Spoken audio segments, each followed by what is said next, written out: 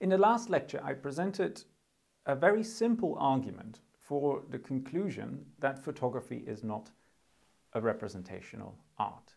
The argument had two premises, and it took a very familiar form, which I called modus tollens. It is a valid argument form. So if the premises are true, the conclusion is true as well.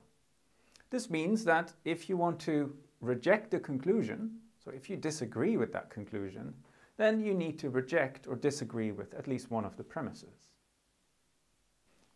In Scruton's case, most people have accepted that the controversial bit of the argument is the second premise. It is the claim that photography does not allow for aesthetic interest in representation itself. Because think about it. There are so many aspects of photography as a practice that we can admire. So you can have three different photographers going out in the field and taking pictures of exactly the same group of animals. And you might admire only the pictures of photographer 2. This is a familiar thing. You might just see that they are a better photographer. You might see that the way she approaches her subject matter, the way she thinks about light, the way she chooses the compositions, the way she develops the pictures, the way the pictures are enlarged and framed and hung next to one another in a gallery is magnificent. It really shows a keen eye, not just for the subject matter, the animals in question, but also attitudes about that subject matter, how people approach that subject matter. It might be a social commentary on the subject matter. All of these things we can say about a photographer, and that is what makes her great as a photographer. Wouldn't that be taking an aesthetic interest in the process of representing itself? In the same way that you can take an aesthetic interest in the way someone made a pot out of ceramics? It seems so. So do we not have here a straightforward rejection of Scruton's assumption that photography does not allow for aesthetic interest? But we should be careful, because what we've just said is still compatible with Scruton's argument. The idea that in many actual photographs we take an aesthetic interest in representation doesn't preclude that the ideal photograph Scruton is interested in is still a completely mindless, mechanical, automatic process. You could think of photography as no more than a tool that is used by artists to communicate thoughts, feelings, or other kinds of ideas. But that wouldn't mean that photography as such is an artistic medium.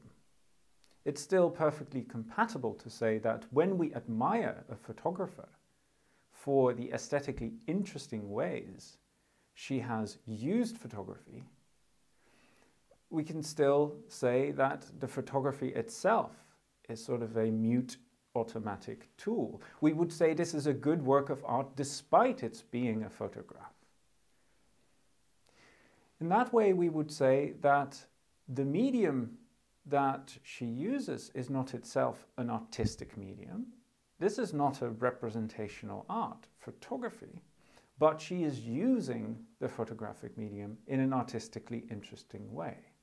And that is precisely Scruton's conclusion about what happens in actual photographic practices. So he would say that actual photographers use the photographic medium in an artistically interesting way by somehow corrupting it, by somehow adding things to it, such that suddenly aesthetically interesting processes become part of the final result. And so aesthetic interest in those works of art is surely possible. But many people have wanted to say where Scruton goes wrong is more fundamentally in denying that photography as a medium is an artistic medium. So what we should be looking for, if we really want to resist Scruton's conclusion, is a situation where we can confidently say that it must be possible to generate aesthetic quality through the photographic process itself. And if we think of photography as a purely mindless, automatic tool, that doesn't seem to be possible.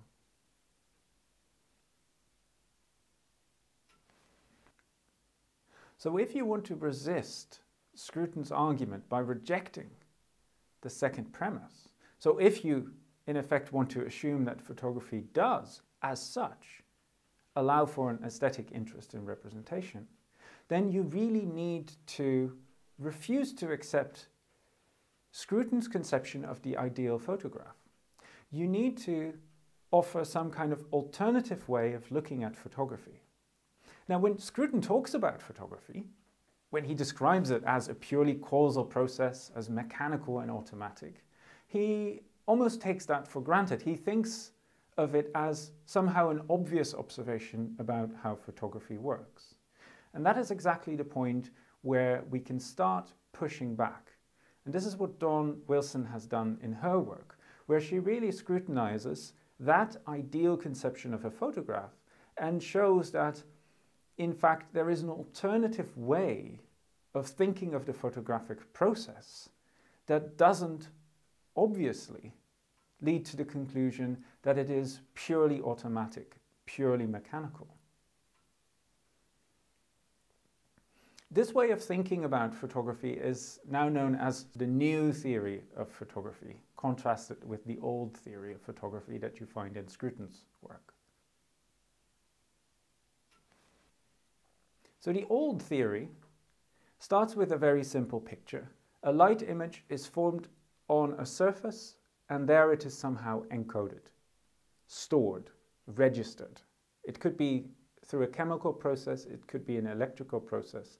But the idea is, what we're talking about here is a purely sort of physical effect that light can have on some kind of bearer.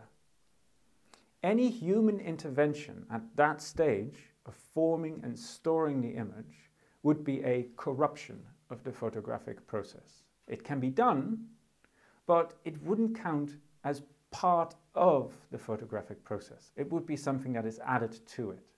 So the ideal photograph on this old conception of photography exists just there, where the light image is somehow stored or registered by some kind of bearer or surface.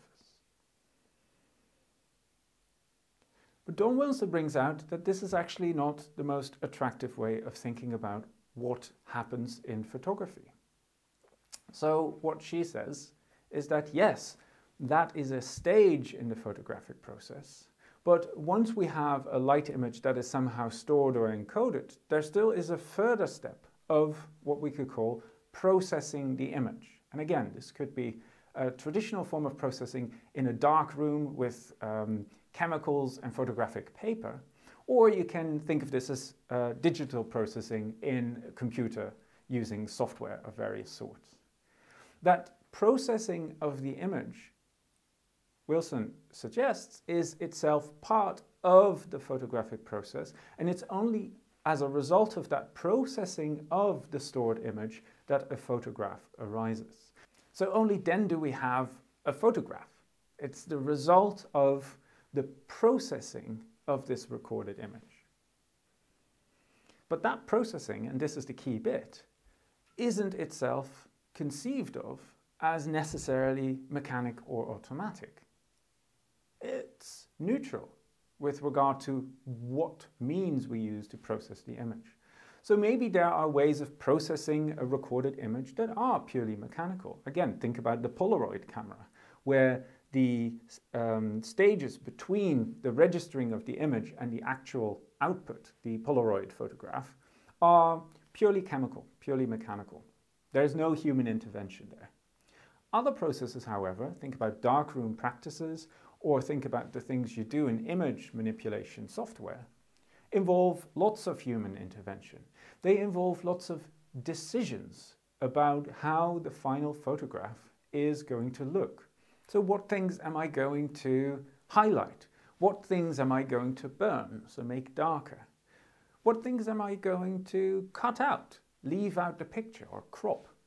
All of these now can be conceived of as moments in the processing of the image. And these moments would be intentional decisions. They would be the result of creative or artistic choices. So the important contrast between these two conceptions of what the ideal photograph consists in is that the one places the photograph earlier in the process. So on the old conception, the photograph exists as soon as an image is registered or encoded. And we can accept that this is a purely optical, mechanical process that doesn't allow for any human intervention. On the new conception, on the other hand, the photograph is actually moved into the future, so to say, as the result of the processing of the registered image. And that conception of a processing of an image isn't a conception of a purely mechanical process. It's a neutral conception. It allows for a purely mechanical kind of processing, but it also allows for a kind of processing that is laden with all kinds of human decisions, creative choices, artistic considerations. So on this new conception of photography, we can say that this is a good work of art precisely because it is a good photograph. It is through the processing of this image that aesthetically interesting features are now manifest, and that is what we admire. So photography then would no longer be a mere tool in the hands of artists, it would be a genuinely artistic medium. And in that way, we can say that Scruton's second premise is false, even if we're talking about photography as such, ideal photography. So that second premise was photography doesn't allow for aesthetic interest in representation itself. And we can now say that that is false. It does allow for that aesthetic interest, at least in those cases where, in the processing of the image, human decisions came in, artistic choices were made. As soon as that happens, we can take an interest in precisely why the picture was processed in the way it is.